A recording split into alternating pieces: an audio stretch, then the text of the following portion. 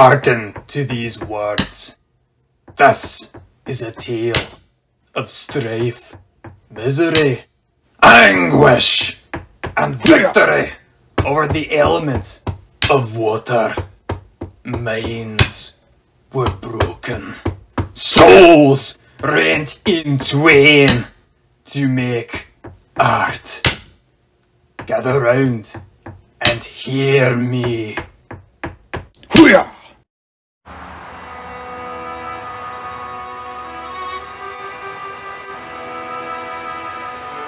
That's how I'm kicking off the channel. Welcome! I'll be making videos on art and philosophy, as well as unsolicited opinions, although I might leave those largely contained to a secondary channel. I'm actually pretty new to watercolor. I think I made less than 10 pieces in my entire life, and so I just like the medium, trying to find my style and hopefully get a career in illustration someday. But for now, let's get into the process of painting a Mooseman. Why a Mooseman, you may ask? What even is a Mooseman? Well, theoretical questioner, that's because I wanted to paint a Mooseman, and why would you ever think I even know what a Mooseman is? So let's begin. I began with a simple sketch, using a couple reference photos of moose skulls and a photo I took of myself in background man's pose. Then, I started coloring in the lights of the composition to give myself a few clues as to how to go about painting other areas. And I'm not a big fan of pure straight white, so I made a light wash of some fun colors in hopes that they would show through later. Also added some tree shapes using blues in the background and purples in the foreground. I kept them loose to give them a shimmering ethereal quality later on when I dial in on some details.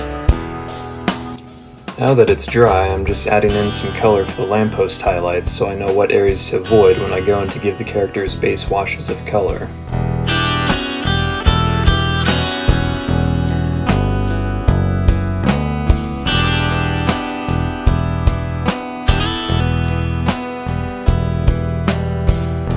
Emphasizing some trees and adding splashes to keep them out of focus while still being interesting. Now that the unplanned elements are in place, I'm just trying to add some more to the atmosphere of the wet-on-wet, techniques. I'm winging it really and learning as I go. I'm using watercolor pencil for all of this, and I think this is the first time I applied the pencils directly to the paper. I'm fine with the colors being pretty saturated and vibrant at this stage, seeing as I intend on making these areas much darker later. Although, due to my lack of experience, the gaudy colors did make me feel less than optimistic about this painting's future, resulting in me avoiding it for a few days.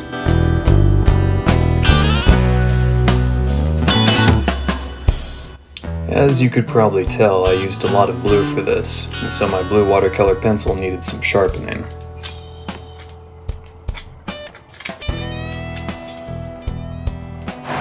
I think one of the reasons I'm drawn to watercolor is that perfection is almost impossible. The water has a mind of its own, and so it's easier to let go of it. However, I think this piece in particular did teach me a valuable lesson, which is that even if I know to trust the process, it's going to take a lot more practice for me to actually wholly trust the process. True knowledge really does come from application. And when I was ready to come back to it, I applied some light blue watercolor pencil to the skull to hopefully reflect the sky. This did not turn out as I wanted, but what the hell, adventure, right?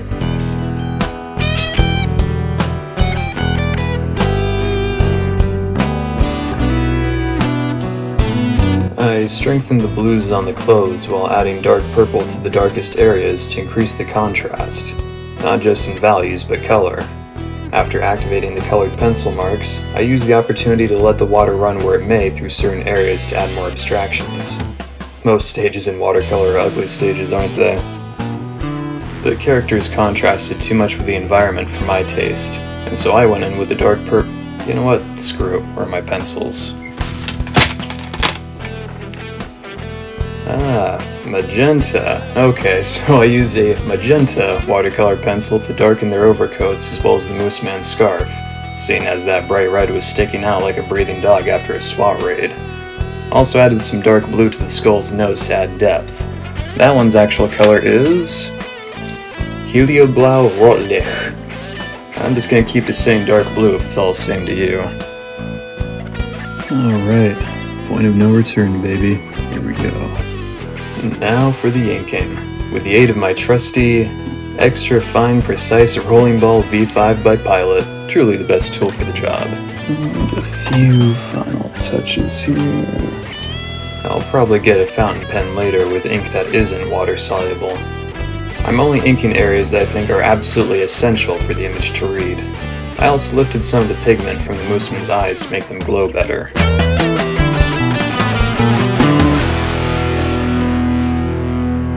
But alas, my efforts were in vain. It looks so very two-dimensional. I didn't plan properly. The image was stale, lifeless, without proper highlights. In my despair, I cursed the very gods of art for my abomination. I resolved to take the very hand that wrought such ugliness upon this mortal plane. But then, in my dismay, a friend appeared. Small, unassuming. He came to me and offered me opaque highlights I could only dream of with pure watercolor. Yes, my salvation was at hand.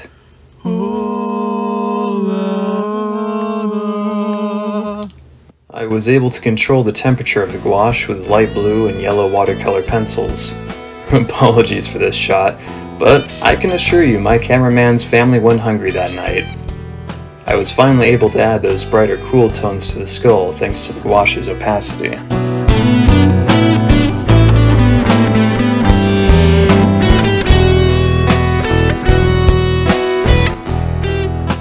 Here, I embellished the light from the lamppost with a few different shades of yellow and orange gouache, and I added a cool tone to the upward-facing planes on the man's face. I also added brighter turquoise gouache to the moose eyes. Again, all white gouache, just tinted with watercolor pencil.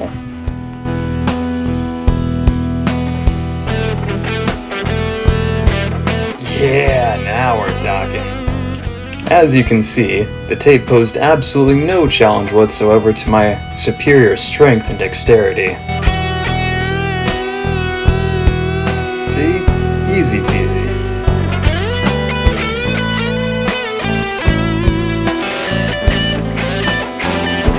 And of course, it's not a proper watercolor without more splashes.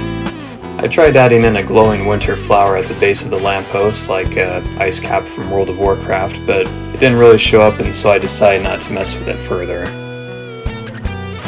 And here is the final result. I added a few extra details, more splashes, cool highlights on the scarf so it looked less like a big red penis around his neck. I'm actually pretty satisfied with the result. I think I'm finally starting to settle into my own art style, and I'm actually pretty excited to see where else my art takes me.